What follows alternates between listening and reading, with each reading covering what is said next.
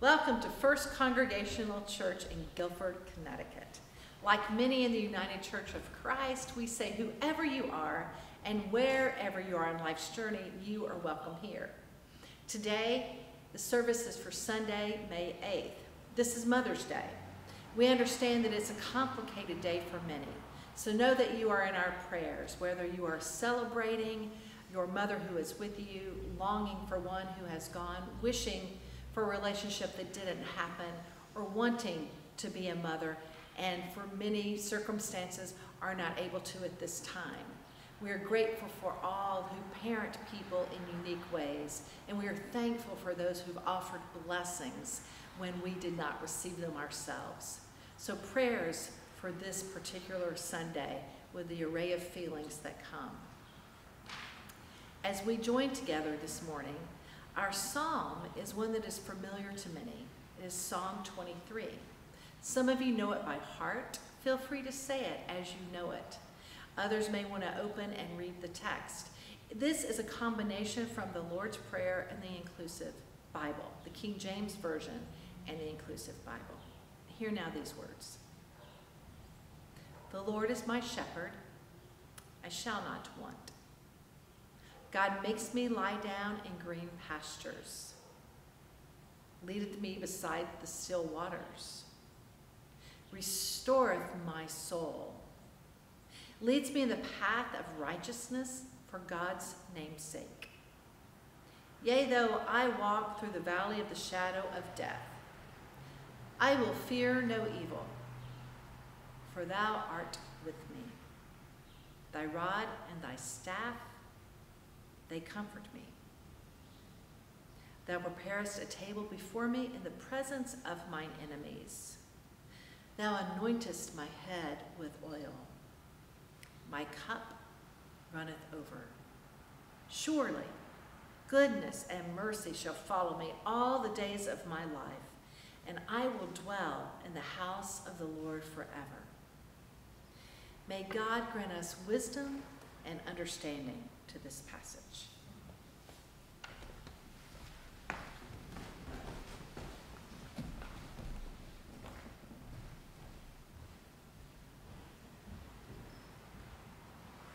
As Ginger already told us, the 23rd Psalm is one of the most cherished and most familiar passages of Scripture. Tradition holds that King David wrote these lyrics to be sung like all the Psalms, but before being Israel's king, David was a shepherd boy tending flocks out in the fields, probably how he got so good with a sling and took down the mighty Goliath, protecting his sheep.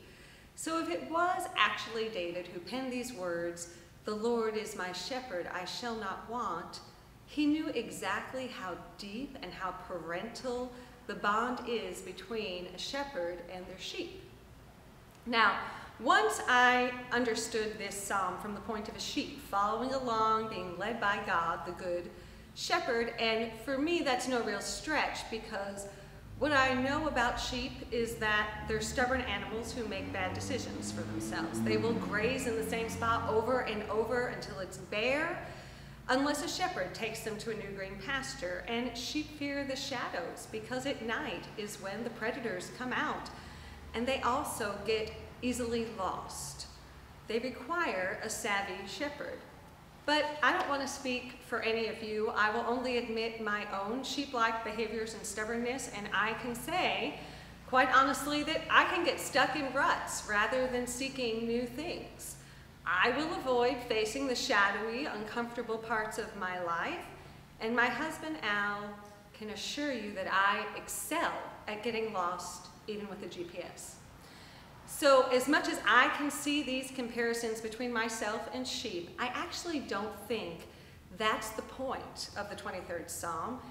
I don't think it's about how we're ornery humans who need to be led around like mindless sheep.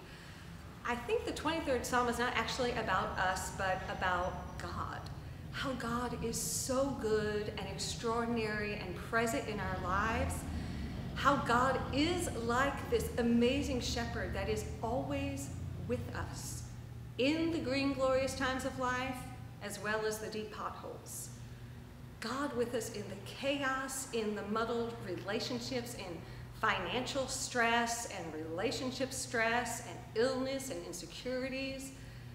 God doesn't magically manipulate our lives or shelter us from all harm, but God is constant, unchanging, unshakable. In the face of all of this, God is with us. And for me, that's the power of the 23rd Psalm, perhaps why it reassures and comforts God's people throughout the ages, because it describes with such vivid detail how deeply we're loved and nurtured and sought after by God. So somewhere in my house, I actually looked for it this morning and couldn't find it, is a photograph of me in very high Wellington rain boots holding a baby lamb just a few minutes old.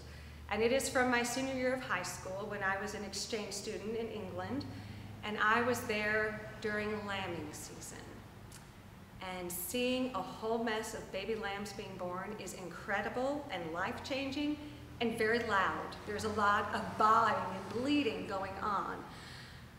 But there is one moment that I replay often that happened during lambing, which is when there was a wee little lamb born that was not breathing on its own. And the father of the family scooped that lamb up, bounded across the yard into the big farm family kitchen, and he put that lamb right on the kitchen table, right next to the teapot and the jam and the toast half eaten, and he started mouth-to-mouth resuscitation on this little lamb.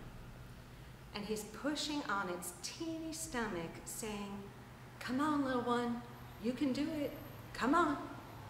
And we all waited. And then one little leg twitched, and then two little legs kicked, and its belly rose and fell, and we all went, "Yeah!" Everybody's cheering and high-fiving, but not the father. He took that lamb and put it up in his coat and sat in the rocking chair by the fireplace and starts singing lullabies to this lamb and feeding it with a little medicine dropper and talking to it, encouraging her all day, all night long, until the next morning he returned the lamb to its mother, who was anxious and bleeding and being very loud because we heard her all through the night, worried about her baby lamb. So when I hear the 23rd Psalm, I am brought back to that moment of a shepherd literally breathing his own breath into a lamb. And when I pray the 23rd Psalm, I picture God holding me, cheering me on and saying, "Come on, I've got you, you can do it." And it's like that intense personal connection that happens right at the heart of the 23rd Psalm, right in the middle, when the poet is not speaking of a good shepherd, but directly to the shepherd, and says, "Even though I walk through the darkest valley or the shadow of death," whatever translation you're reading, "I fear no evil, for you are with me." It's like that intense personal conversation right at the heart of the 23rd Psalm, where the poet is no longer speaking of the good shepherd, but directly to the shepherd. And depending on your translation, it says, "Even though I walk through the shadow of death," or "Even though I walk through the darkest valley, I fear no evil. You are with me. You comfort me. You spread a table before me. You anoint my head with oil." God is revealed not as some way off celestial figure up there in the clouds or some distant realm that we don't have access to. God is a friend, a confidant, someone who holds us as close as a shepherd, who breathes their own breath into a lamb. And this kind of familiarity and intimacy with God is what we all long for and desire, especially in the most desolate valleys. So something else I witnessed while I was on the farm was how shepherds would take the sheep, every single sheep, and there were a lot of them, and they scoop them up and comb their fingers all over them, just like I do with Jack, my dog, or you might do with your animals at home, and they're checking for any signs of illness or infection, scars and scabs, and they know every single one of them and where they have You know, oh, that's where that one broke its foot or got bit by something. And they take oil, herbal oil, from their pockets and anoint it wherever the sheep has some sort of injury. And they put extra oil on the sheep's head because that's supposed to keep the pests and the flies and the ticks and things out of their eyes and ears.